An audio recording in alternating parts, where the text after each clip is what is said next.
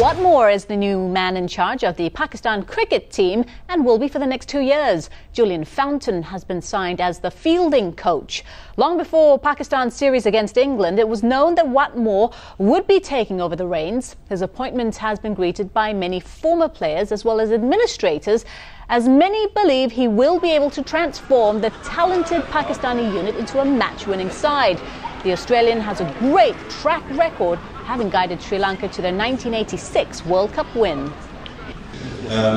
We are both very, very privileged to work for such a terrific cricket board.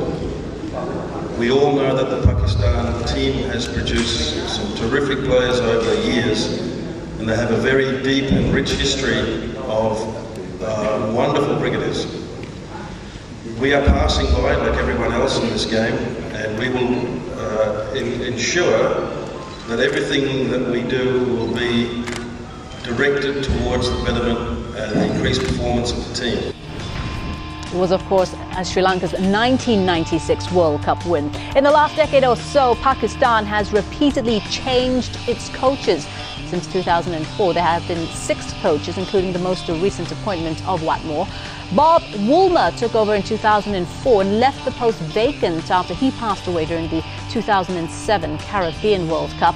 Australia's Jeff Lawson lasted a little more than a year before Intikhab Alam got the job. After Waqar Yunus resigned from the post, Mohsin Khan took charge as the interim coach.